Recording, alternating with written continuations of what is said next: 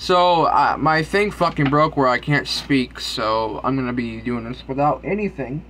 So, paranormal things that I love and hate about Paranormal Activity 2. And, let's get straight into it. So, obviously, I love the character Katie. I think the actress that played her done a fucking phenomenal job.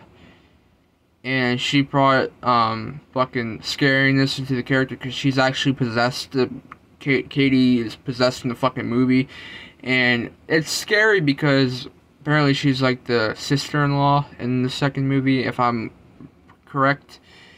And, she steals the baby at the very fucking end, which is... Well, she kills everybody and she steals the baby. The second thing I love about the movie...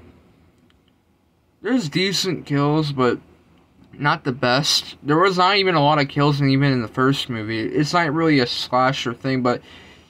Imagine having a sister that's fucking possessed. Like, that's scary enough as it is. But...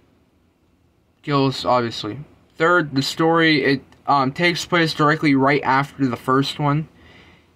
Or maybe... Does it take... I don't know, but... I love the story, I love the characters, etc, etc. The thing that I hate about this movie will probably be the ending. Like, they just left it off of a cliffhanger. It just shows her walking off with the baby, and that's it. Like, it doesn't tell where the fuck she goes. It never explains that. But, also, it's kind of fucked up that she kills her own fucking sister. I understand she's fucking possessed, but it's still fucked up. I don't know what else to say about this movie. There's not really much. I prefer the first one way better because it's more scarier. And the fourth one is way better than this one, in my opinion. It really is. But,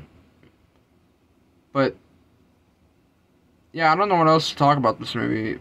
I might have to rewatch it in order to know, but, yeah. So if I missed anything, let me know, and that's about it. See you.